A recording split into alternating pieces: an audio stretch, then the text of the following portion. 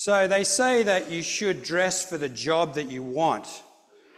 And I would like to be a saint in the government of Jesus Christ, the great King. And one of the perks of being in his government is that from time to time, during functions, you get to wear a cape. And that's always a good thing. The only inaccuracies with this costume today is that if I were a real saint, the wrinkles would be gone, and I would probably have white cowboy boots. All right, so we're going to have a bit of fun with this today. After the class, up here at the front, it looks like a giant fancy birthday cake, but it's actually a diorama I've done of Israel. So come up and take a look at that after the class or whenever you get free time. What we want to do, so with the green pencils, with the kids, we have a colour system in our Bibles, and we go through and colour things to help them stand out. Now, colour for the kingdom and for the saints is green. And so it's fun when you do the daily readings or open up your Bible anytime. When you see something about the kingdom, to colour it in green. And you'll see here, this is Isaiah 2. We're all pretty familiar with that. Lots of green in there, lots of kingdom stuff. So my question to start is, has anybody ever been up to the third Jewish temple? Raise your hand if you have. I go up there all the time. It's the most beautiful place, right? Of course, I'm going up in my imagination, but I go up there all the time and I look around and I open doors and see what's behind them. And I just have a great time up there. And so what we want to do is we want to create a vision of the kingdom for ourselves. And disclaimer right now, your vision might be quite a bit different than mine, and that's fine. But we have to create that vision. Here in Acts chapter 5, we have the disciples who would get beat up by the Pharisees, and they would just cup it on the chin, spit the blood out, and just be so happy that they were part of the Lord's team. And they had this vision for the future, didn't they, that would get them through those tough times. And of course, Jesus Christ himself, for the joy set before him, endured the cross and the shame and all the things that went with it, because he had in his head this wonderful vision of the kingdom that kept him going. So, as Christadelphians, we're quite lucky, aren't we, that we have quite a bit of information in the scriptures as to what this kingdom's going to be like.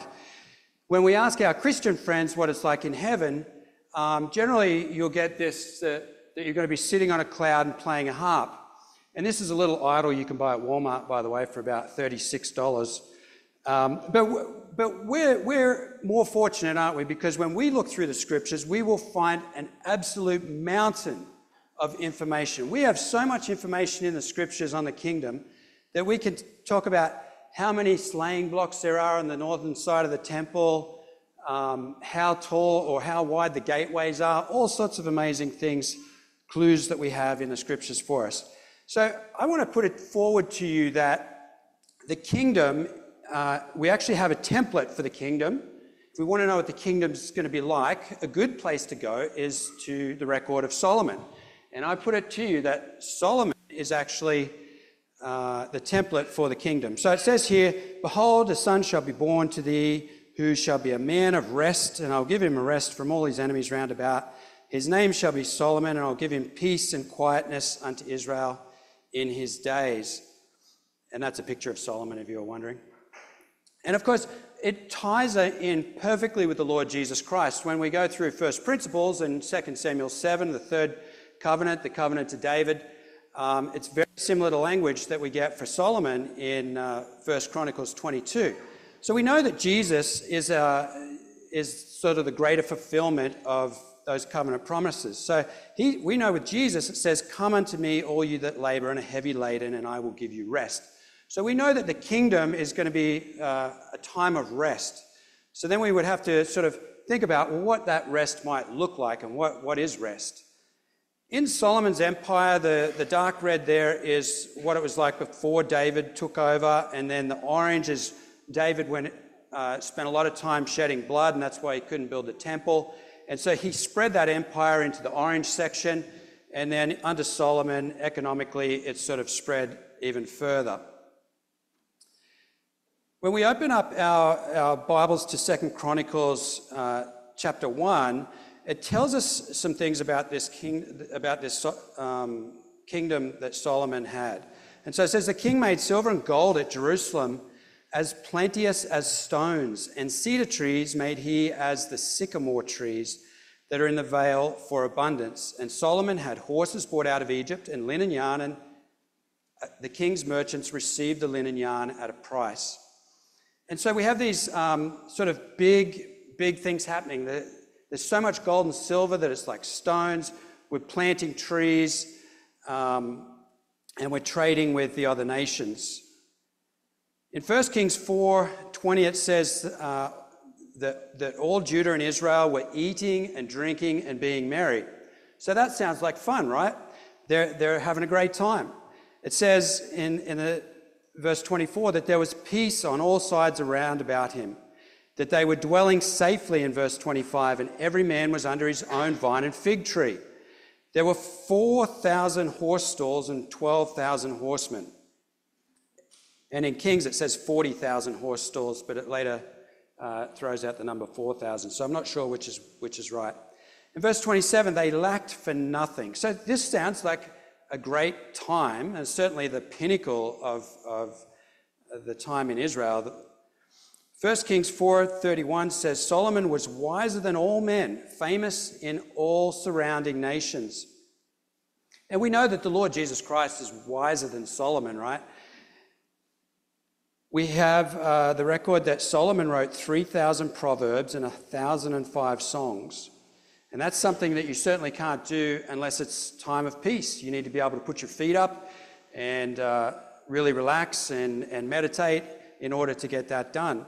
Verse 33 it talks about scientific knowledge, and I can imagine Solomon going out and sort of looking at the plants and looking at the animals, and that really comes through in the Proverbs, doesn't it?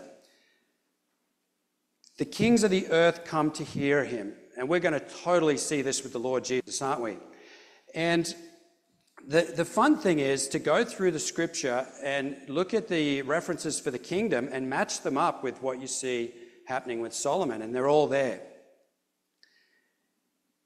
1 Kings 5, 10 and 11, there's this big trade deal with his neighbor. And of course, this is in complete contrast, isn't it, to the wars and stuff that we see come along later under the kings. And so just a wonderful time where you're not at war with your neighbors, but you're making trade deals and everybody's benefiting and having a great time. So in verse 13, we have this huge national employment drive. I've got New Deal in brackets there.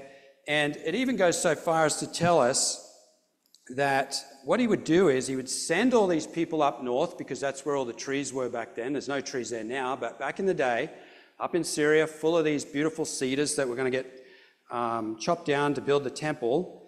He would send all these people up, and they would work for a month, but then they would get 2 months off. And so I think that's a little hint perhaps at the kingdom.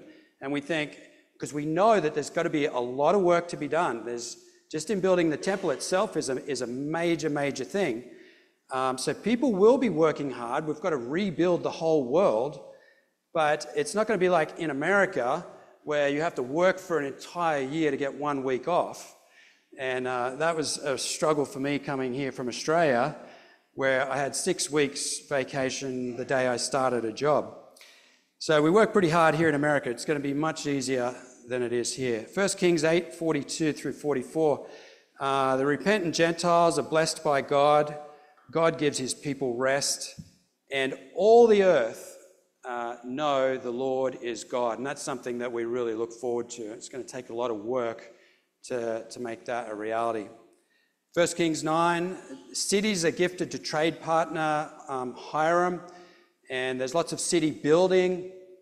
And one thing I think we'll see in the kingdom is that when the economies are decimated and stuff, as we change over from the kingdoms of men to the kingdom of God, that people are going to be lost and everything's going to seem like it's at an end. But they'll go up to Jerusalem. They'll know there's employment there. There's lots of work to be done to build this temple. And that's the first sort of, Jesus says it starts out like a mustard seed and grows. But so that's going to be the first thing. People are going to go up there and help to build the temple. And there's lots of quotes for that. Aliens of combat become servants. Over in 1 Chronicles 22, David makes a statement where, he spent his life fighting all these wars and extending the territories and pushing out the enemies. And as he did that, he would collect a whole lot of treasure along the way. And so he says to Solomon, I've put this aside for you for the temple. And in 1 Chronicles 22:14, he says 100,000 talents of gold. So a talent apparently is 75 pounds. So that'd be 3,400 metric tons of gold, which as of a few weeks ago would be $300 billion. And then 1 million talents of silver, 34,000 metric tons at today's value of 33.6 billion. Now, when we look at Jeff Bezos, and he and Musk sort of swap positions as to who's the richest, but last I looked, he had a net worth of 201 billion. Well, Solomon, when you Google him, and it's a little tricky to get accurate numbers, obviously, so all they can do is estimate, but his net worth comes in at 2.1 trillion. So he would be in the top sort of 5 to 10, depending on how you measure it up, of all the human beings that ever walked on the face of the earth for riches. So, and of course, we know that this is going to be, Jesus is going to be the king of the world, and all these riches will be under his control. So that cube there is if you got all the gold that's in the world that's ever been mined and all the stuff that we have today and put it into a big cube, that's how big it would be. So bigger than, about the size of a bit bigger than a house. $15 trillion worth at today's prices. So the forces of the Gentiles shall come unto thee, the multitude of camels shall cover thee, the dromedaries of Midian and Ephah, all they from Sheba shall come, they shall bring gold and incense. The ships of Tarshish will bring the Jews home, and they'll bring silver and gold with them. So this is all going to be amassed up in the region of Zion after the return of Christ. For brass I will bring gold, and for iron I will bring silver, and for wood brass, and for stones iron. So God's telling us that I'm just going to go all out with this. This is, Zion has to be the most beautiful place in the world, and I'm going to make it that way. When we look at Solomon and his template and what he did with the temple that he built, all that gold that David had stored up for him to be used is recorded in 1 Kings chapter 6, and it is everywhere. In verse 20 it says, the oracle in the forepart overlaid it with pure gold. Verse 21, Solomon overlaid the house within with pure gold, so the inside of the house is completely covered. The whole house in verse 22 overlaid with gold. The altar that was by the oracle overlaid with gold. And he overlaid the cherubims with gold in verse 28 and verse 30. And the floor of the house he overlaid with gold within and without. So imagine that. Even the floor of Solomon's temple is overlaid with gold. God just goes all out with this place. Now, if that's Solomon's temple, what's the great temple, the third Jewish temple, the temple in Zion, going to be like? That's the template for it, though.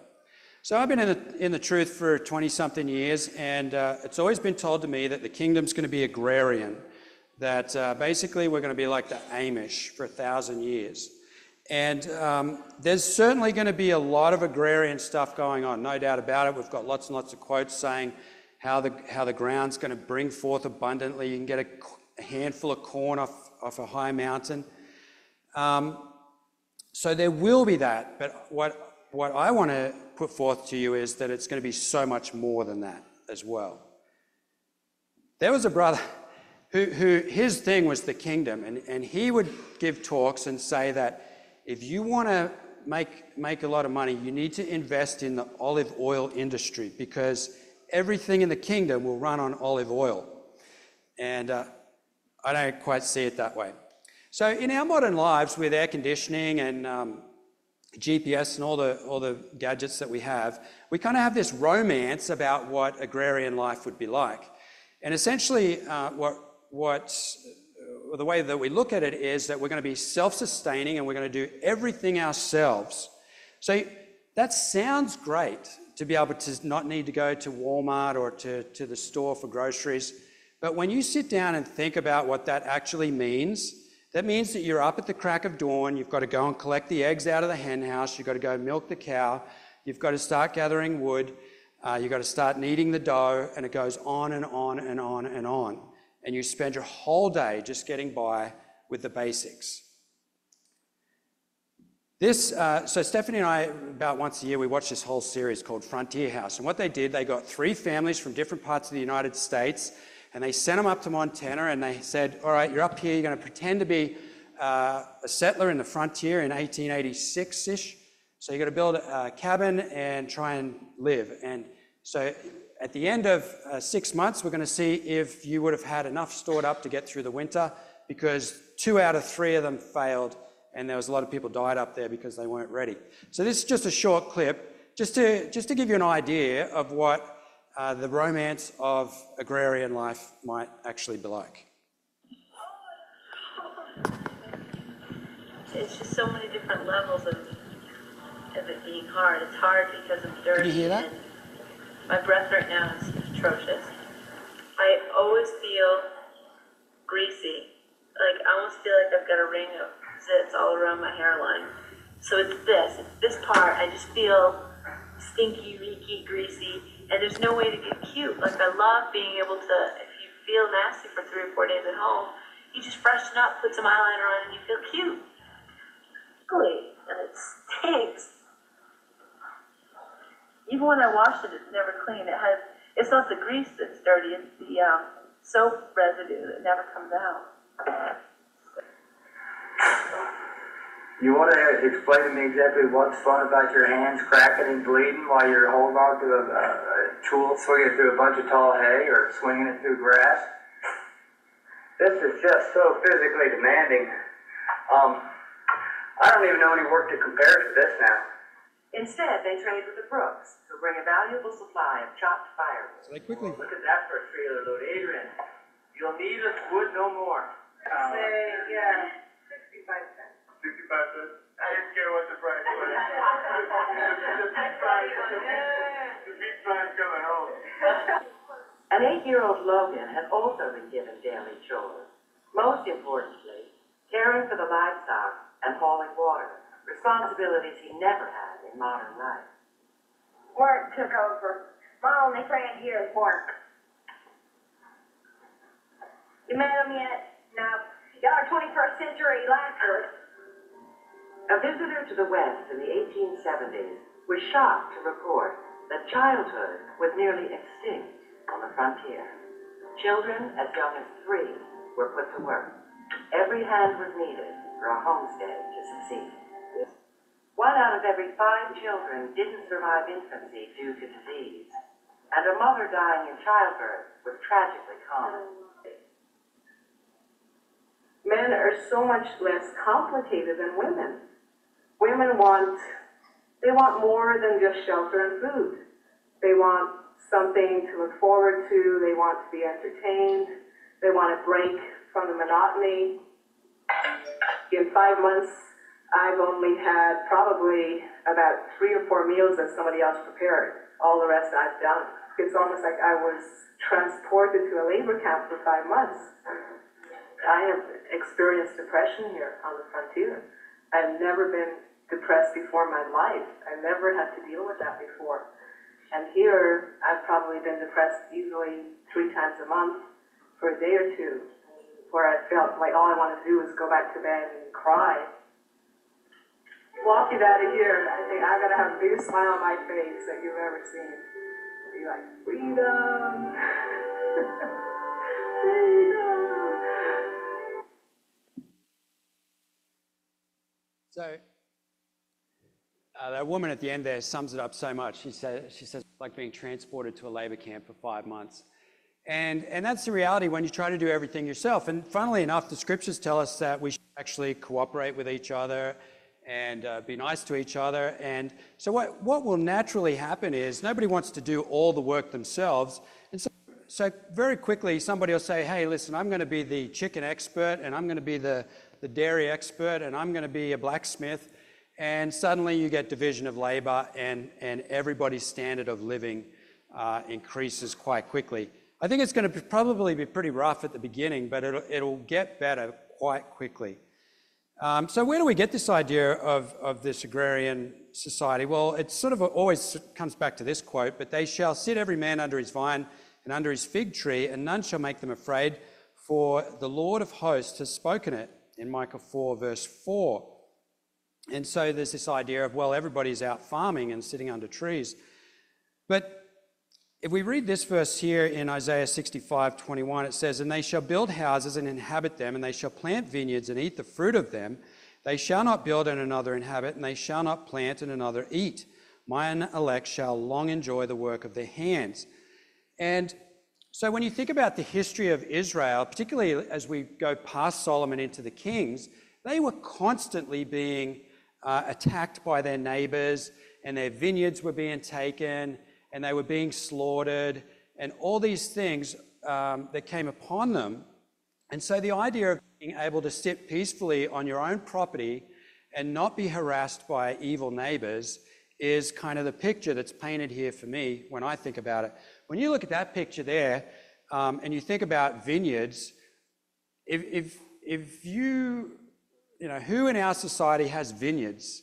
Are they poor people or are they rich people? Right? They're the wealthy, because, and so again, that verse, I think, points to this time of peace and prosperity. If you're still not a believer, then I have one word: dentistry.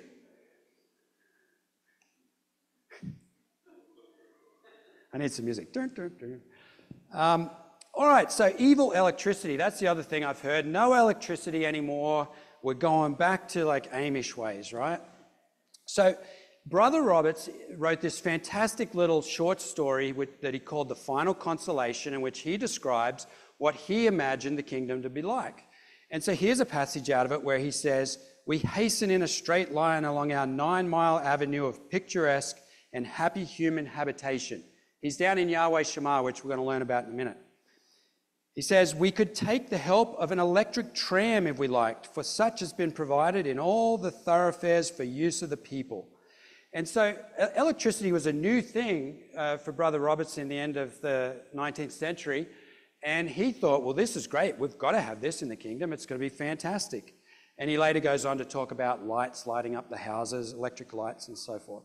So it is just kind of a funny side note how Christadelphians have shunned away from the idea of some of these comforts that we have today. So I'm going to pivot here now, and I want us to think about just how diverse God is. It's really mind-blowing. You think about it. Any one of us would have been happy had God created the earth and given us 5 different trees and 5 different types of fish and 5 different vegetables. I think we'd have been fine with that. We wouldn't have known any better, and life would go on and we'd be happy. But let's look at our God and see what he's really like. So, of course, he's one of the biggest evolutionists there are out there, but he can see how incredible it is. He doesn't give any glory to God, but we can see it, right? You see those flowers opening up and you're like, wow, you can see God just in that one flower. All right, and so human beings have been created in the image of God, and there's no doubt whatsoever that human beings are very creative as well. It makes sense. We're like God. And so we like to create things. But we look in the scriptures and it sort of says, thou shalt not be creative, right? You can't make images, you can't draw pictures of things. And yet we do see them in the scriptures in places like Solomon's palace here, where he had the 12 lions, they're images. So what's the difference? How is it that it's okay there but not anywhere else? Well, the simple answer is that Israel just couldn't help themselves. Anytime they made something, they'd turn around and worship it. But when you give the glory to God, it's fine. And so in the kingdom, we know that in the later pages of Ezekiel, when he's talking about the temple, that we have these images of a man on one side and a lion on the other, and there's hundreds of those around the inner temple. So I put it to you that God has made us creative, just like him, and it's up to us to use that creativity under the direction of the great King. Use that creativity to glorify God. Think about Numbers 14:21. At the end of this 1,000-year period, God's going to come down. There's no more sin and flesh on the earth. And it's almost like Jesus is going to take him on this little tour around the earth and say, hey, Dad, look what we did. Look what we did with the place. And God's going to say, wow, that's so great. It just really glorifies me. And so when we're done with the planet at the end of the 1,000 years, it needs to be spectacular. All done to glorify God. And so I think we're going to see the most beautiful, sort of creativity come from man. Now, it's almost like a new renaissance. And I've got a warning up there because those of you that know history would know that the Renaissance is sort of involved in humanism and sort of glorifying man. That's true, but when you look, Stephanie and I went to the art museum a couple months ago, and we go through the section in the art museum from the Renaissance, and it's just spectacular. You look at these paintings and you're like, wow, human beings can do this. And then you go to the modern art section and you're like, whoa, what happened to us? So I kind of look at the Renaissance as a bit of a pinnacle of what human beings can do and create. And so we have, the beautiful paintings there. We've got the printing press. This building here, they went to so much trouble to figure out all the correct ratios. You'll see there that the arches are bigger than the windows above it, and the little windows are smaller above it. And they have perspective and certain measurements for the columns, and it's all figured out, and there's a lot of thought gone into it, which we don't see in our world today. And so beautiful architecture, beautiful art. Up in the middle there is the Fibonacci rule, which can be brought into the creation. And so when we think about the Renaissance and then maybe compare it to what we're going to go into in the kingdom, they kind of line up in a way. So they came out of a time of trouble, right? The Dark Ages. And we're coming, when we go into the kingdom of God, we're going to be moving out of a time of trouble and a time of darkness where nobody gave any glory to God. Ancient ideas are rediscovered, and what was happening was the church had a lot of this information buried away, and they dug through and found it. And they found these ratios from the Greeks and the Romans and all this. And so they went to work with it. And we're going to be rubbing shoulders, aren't we, with people from 4,000, 5,000, 6,000 years ago, and all the knowledge and all the wisdom that they've gathered along the way, we're going to incorporate into the world that we create. The church promoted the arts. Now, when I'm talking about the church, it's like the Catholic Church, but in the kingdom, Jesus himself is going to promote the arts. He's going to want to beautify the planet. And so painters and sculptors and architects are actually going to be appreciated members of society. Right now, they're not. It became the epicenter of the exchange of ideas in Florence, Italy, and so people were traveling through and exchanging ideas and a crossroads of the civilizations. And so we're going to see that too with Jerusalem being in the middle of the earth in that regard. And so I think we're going to see this beautiful new Renaissance era blossom under the leadership of the Lord Jesus. So here's something. Now, ideas cannot be erased, and I don't think we always think about this with the kingdom. So we're going to have the saints, obviously, who are immortal, will be ruling over mortal subjects. Well, where are we going to get these mortal subjects from? They're the people they're your neighbors. They're the people you go to work with, right? So they're people that live right now on the planet Earth in the 21st century. And when you look at the cross-section of those people, you have doctors and soldiers and airline pilots and firefighters and nurses and doctors. I think I said doctors twice. But all these people are going to go into the kingdom age as mortal people, assuming they survive the great upheaval that's going to come on the earth. And they're going to have all their knowledge in their heads. Now, I can tell you, working in aviation, that with what I have in my head, I could restart the aviation industry just with what's in my head. And I'm sure somebody that's in medicine could almost restart that, and so on and so forth. Jacob Larson, is he here? Where's Jacob today? Anyway, electrician, right? So he's going to get the lights on pretty quick with the knowledge that he has. And you can't get rid of this. This is our starting point. When we start day one in the kingdom of God, you've got electricians and all the people that I just listed. All right, and let's be a bit interactive here. Let's see who's the first guy on the left, top. Next one. Next one. Mozart. Come down here.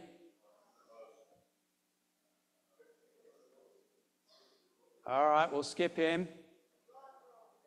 Von Braun, the rocket guy. Da Vinci. All right, let's see how you went. Michelangelo. Right? Okay, good job. So anyway, these guys are pretty smart people throughout history. And you think, I don't know how old they were when they died. Man lives 70, so within that range. What would they have done had they been able to live for 200 or 300 or 400 years? You ever think about that? And in the kingdom age, are our mortal population going to be healthier and perhaps better educated than they are now? I would say so. So you've got people like these guys during the 1,000-year reign of Christ living for hundreds of years. It's pretty hard to say to an Einstein, hey, you just got to stay on that plow and keep going back and forth down that field. All right. So there's going to be big changes to the land of Israel, right? We all know that. Zechariah 14 earthquake. This is some Hollywood stuff, so you guys are in for a treat today. What we've got here is a perspective. Jerusalem's sort of there in the middle, and we're sort of up near Mount Nebo, so on the northeastern side of Israel, looking back towards the Med and the Dead Sea. You got that? All right. Big earthquake.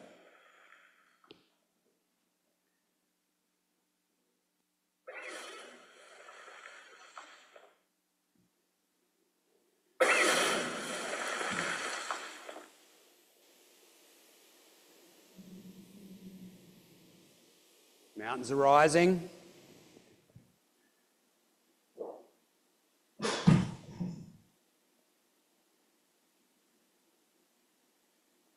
Everywhere the water goes, turns to life. Dead Sea's filling up with this fresh water.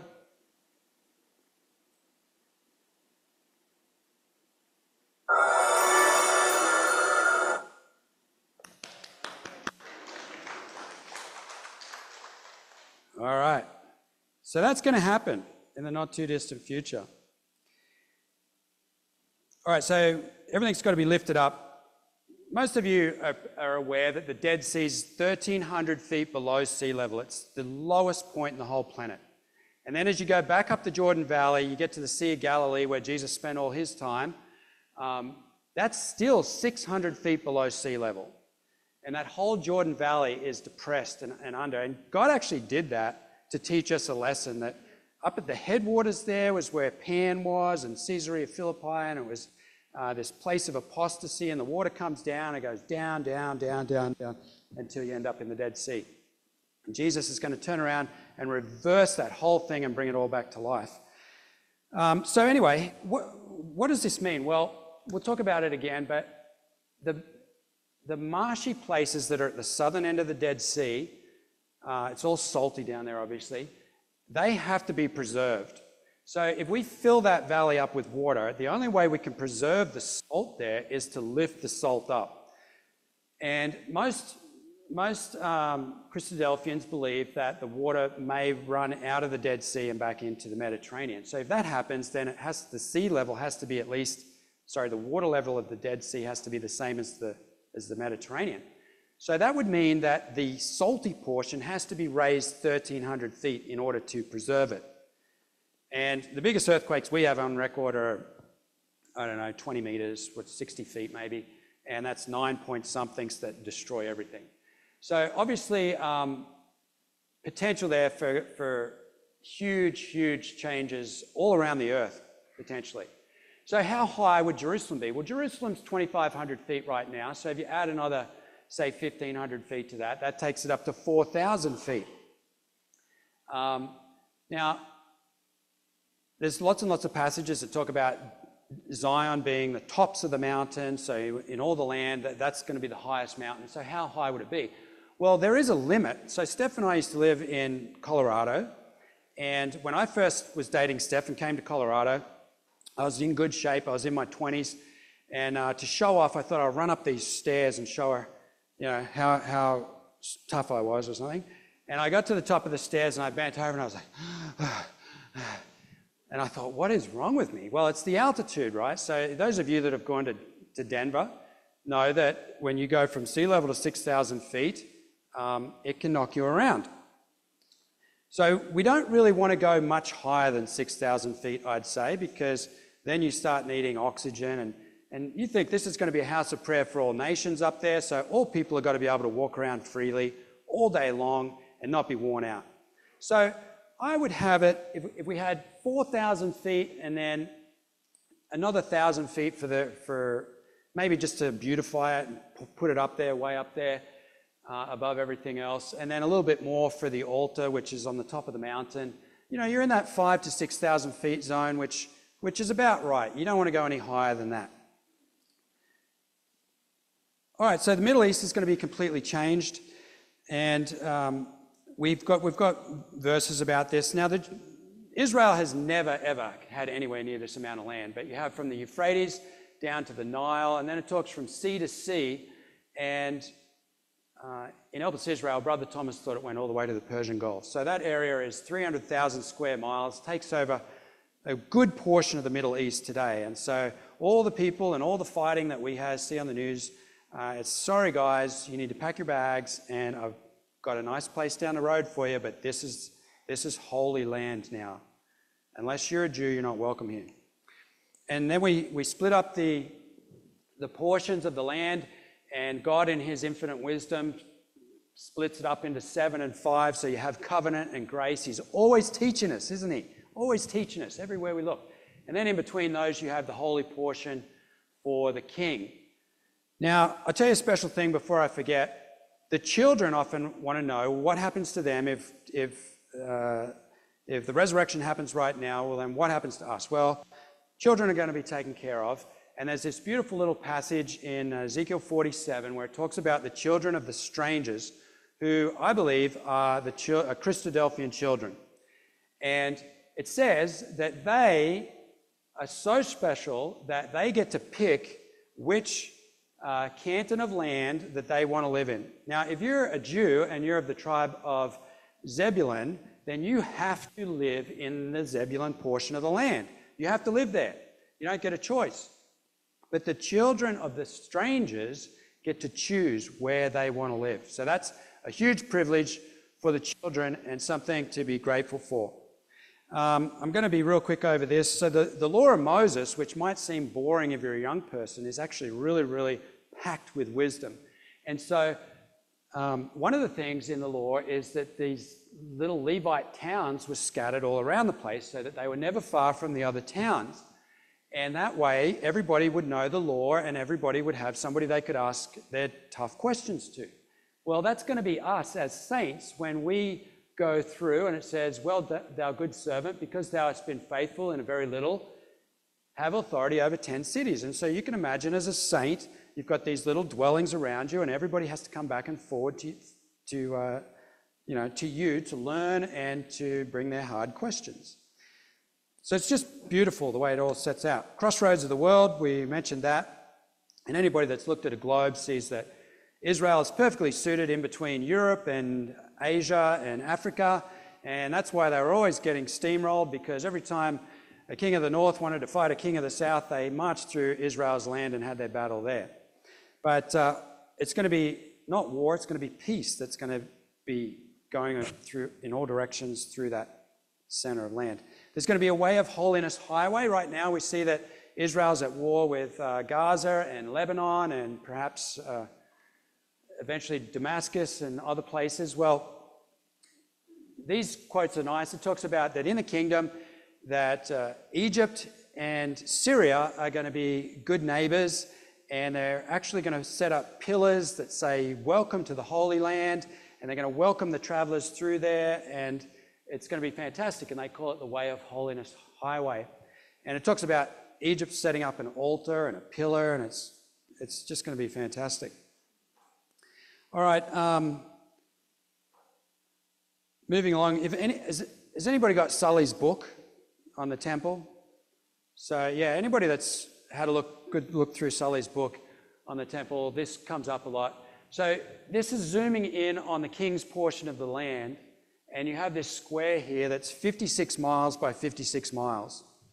All right, and if you come up later and look at the diorama that I made, it's pretty much looking at that portion of the land. So on the northern part, is set aside for the sons of Zadok, which is the saints, and then the pink portion is for the Levites, and then down here is the possession of the city where Yahweh Shammah, the big city for the travelers, is going to be. And either side of it is the king's land, and there's a verse that talks about that his best, or his, doesn't say his favorites, but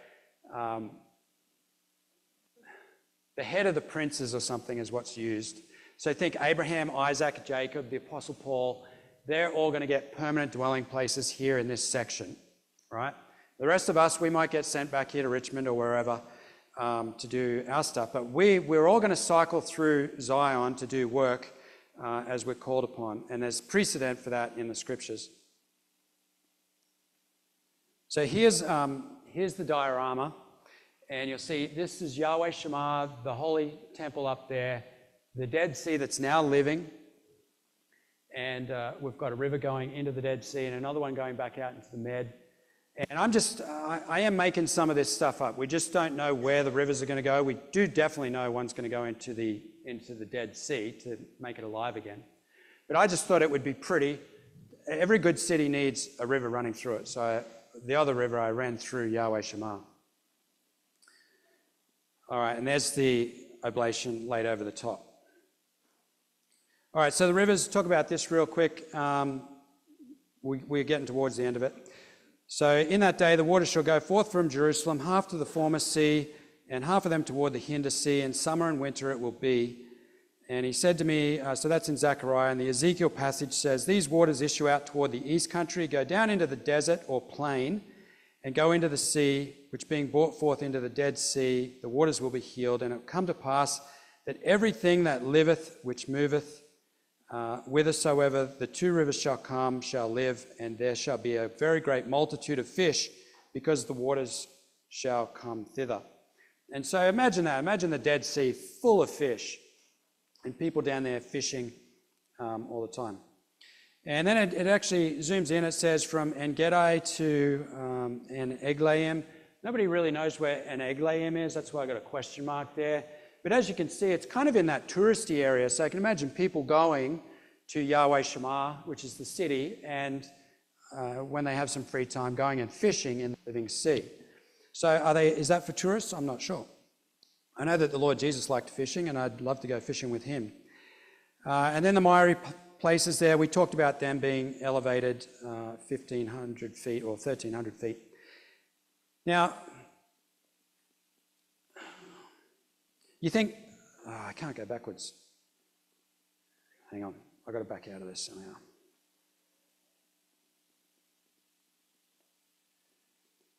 All right. Okay. So with regards to the salt down here, you say, well, why would God save that? Well, we know in the Old Testament that that's for the sacrifices. You have to put salt on the sacrifices. So God has put this here for all time, for it to be a mine for salt, for the temple. So it's all there. It's all set up. He's thought everything through. It's wonderful. Yahweh Shema. So I was trying to come up with a city that had a picture of something that had 12 sides, and it's kind of difficult to make it work within. And I thought, well, what would God do? And anyway, long story, I came up with this 12-sided snowflake. How pretty is that, right? And so Yahweh Shema has 12 gates for the 12 tribes of Israel. And perhaps it'll be laid out like this. And then in the middle, you have town hall and all roads lead there. And I'm just making that up. But it's fun to think about. How would you do it? But this city is going to be amazing. And the name Yahweh Shema means to the Lord from here, or the Lord is there. And so if you imagine yourself in the city here, this is what you would see as you look north. You would see the temple up on Zion there with the cloud and all the brilliance and beautiful stuff that we see in that cloud. And so everybody in the city says that's where the Lord is. That's where the Lord is. And it's going to be terrific. And I got to thinking about this just the other day. Yahweh Shema is 11 miles by 11 miles. The temple is 1 mile by 1 mile. So it's over 100 times bigger than the temple footprint. Why is it so big? If people are just going to come, stay the night, go to the temple, come back, decompress, and then leave, you don't need a city that big. So again, I'm making this up, but to me, I also know that all nations have to go up there to learn about God. Now, how much can you learn if you spend 1 day at the temple? Not a whole lot. I mean, think of a gathering. You get 2 or 3 talks. How much information can you really get to take back home if you only have 1 day at the temple? So my speculation is that this city is a place, it's like a college city, and people from all over the world will go up there to learn, to study the things of God. And then when they graduate, they'll go to the temple. And it'll be like a big graduation thing to go to the temple. And then they'll go home and they'll tell everyone at home all the things they learned. It's got to be something like that, because we have to re-educate the whole world.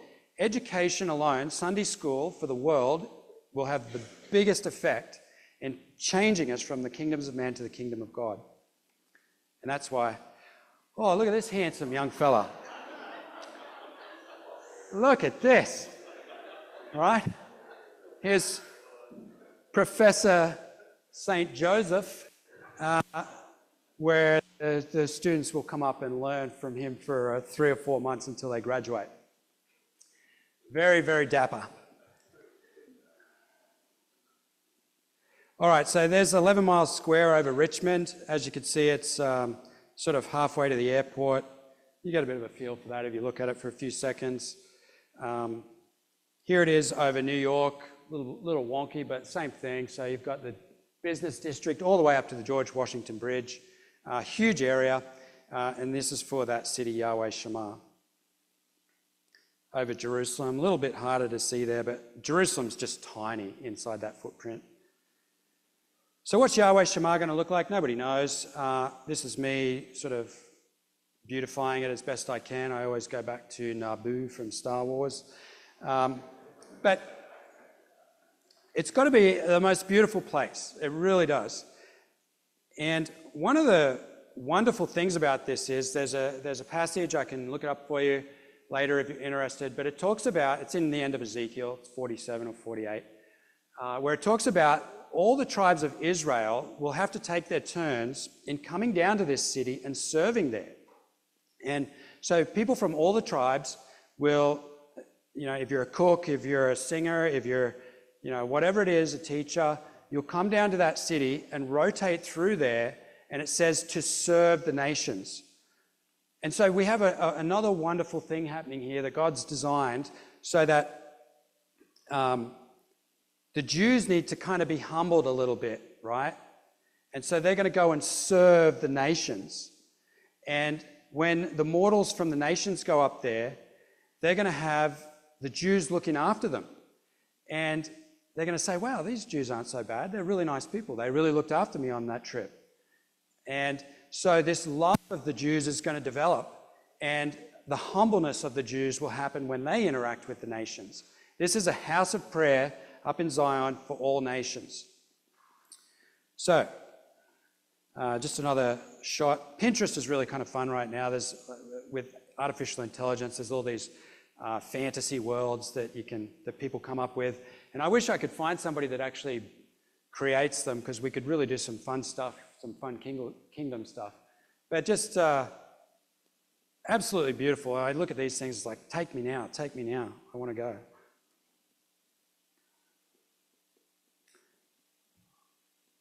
All right, so just to recap,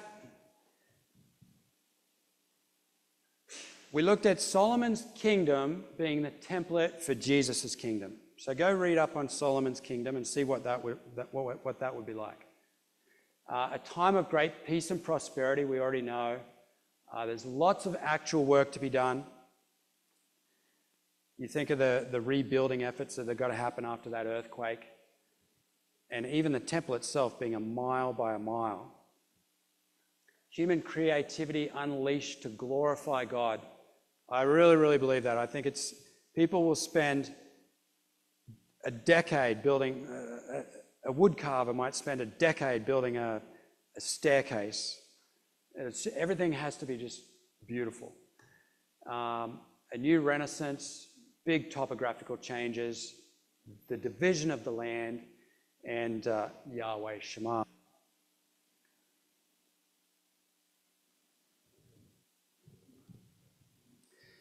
So think about those things. If you've got any questions or any thoughts, I always want to hear what other people's ideas and visions of the kingdom are. But that's a bit of a basis, looking at it from a slightly different view than we might have before. And I do think it's fun to use your imagination. We have a lot of information, and sometimes you've got to fill in the gaps. And the clues are there, so we just got to go find the information, and then we can start to build a picture in our own minds of what it is and how much better that is than anything this world can offer us. It really is.